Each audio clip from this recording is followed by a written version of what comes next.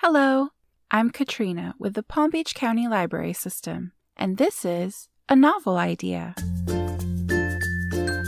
In this program, we share with you the first chapter of a work of fiction to give you a preview of the story, voice, and style of a book that's currently available to borrow from one or more of our digital collections.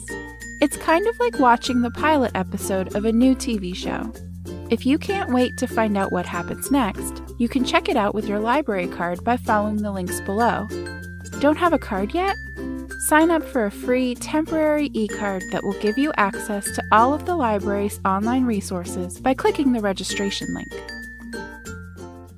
The Starless Sea is the long-awaited sophomore novel by best-selling author of The Night Circus, Erin Morgenstern, published by Doubleday Books. This literary fantasy about libraries and books and pirates and painters takes readers on a beautifully imagined magical journey that will appeal to those who enjoyed The 10,000 Doors of January by Alex E. Harrow, The Age of Witches by Louisa Morgan, and Once Upon a River by Diane Setterfield. This book is available now as an e-book and an e-audiobook from the Cloud Library Digital Collection. And now, The Starless Sea. Book 1, Sweet Sorrows. Once, very long ago. There is a pirate in the basement. The pirate is a metaphor, but also still a person. The basement could rightly be considered a dungeon. The pirate was placed here for numerous acts of a piratey nature, considered criminal enough for punishment by those non-pirates who decide such things. Someone said to throw away the key, but the key rests on a tarnished ring on a hook that hangs on the wall nearby. Close enough to see from behind the bars. Freedom kept in sight but out of reach, left as a reminder to the prisoner. No one remembers that now on the key side of the bars. The careful psychological design forgotten, distilled into habit and convenience. The pirate realizes this, but withholds comment. The guard sits in a chair by the door and reads crime serials on faded paper, wishing he were an idealized, fictional version of himself, wondering if the difference between pirates and thieves is a matter of boats and hats. After a time, he is replaced by another guard. The pirate cannot discern the precise schedule, as the basement dungeon has no clocks to mark the time, and the sound of the waves on the shore beyond the stone walls muffles the morning chimes, the evening merriment. This guard is shorter and does not read. He wishes to be no one but himself. He lacks the imagination to conjure alter egos, even the imagination to empathize with the man behind the bars, the only other soul in the room beyond the mice. He pays elaborate amounts of attention to his shoes when he is not asleep. He is usually asleep. Approximately 3 hours after the short guard replaces the reading guard, a girl comes. The girl brings a plate of bread and a bowl of water and sets them outside the pirate's cell with hands shaking so badly that half the water spills. Then she turns and scampers up the stairs. The second night, the pirate guesses it's night.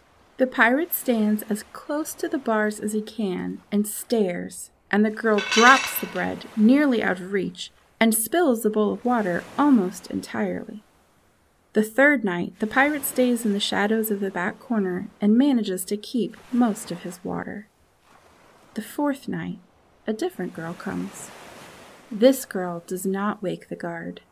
Her feet fall more softly on the stones, and any sound they make is stolen away by the waves or by the mice. This girl stares into the shadows at the barely visible pirate, gives a little disappointed sigh, and places the bread and the bowl by the bars. Then she waits. The pirate remains in the shadows. After several minutes of silence, punctuated by the guard's snoring, the girl turns away and leaves. When the pirate retrieves his meal, he finds the water has been mixed with wine. The next night, the fifth night if it is night at all, the pirate waits by the bars for the girl to descend on her silent feet. Her steps halt only briefly when she sees him.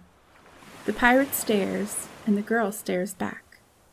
He holds out a hand for his bowl and his bread, but the girl places them on the ground instead, her eyes never leaving his, not allowing so much as the hem of her gown to drift into his reach. Bold, yet coy.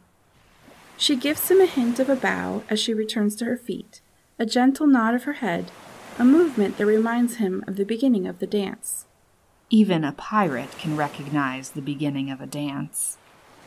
The next night, the pirate stays back from the bars, a polite distance that could be closed in a single step, and the girl comes a breath closer. Another night, and the dance continues. A step closer, a step back, a movement to the side. The next night, he holds out his hand again to accept what she offers, and this time she responds, and his fingers brush against the back of her hand. The girl begins to linger, staying longer each night, though if the guard stirs to the point of waking, she departs without a backward glance. She brings 2 bowls of wine, and they drink together in companionable silence. The guard has stopped snoring, his sleep deep and restful. The pirate suspects the girl has something to do with that. Bold and coy and clever. Some nights she brings more than bread. Oranges and plums secreted in the pockets of her gown. Pieces of candied ginger wrapped in paper laced with stories.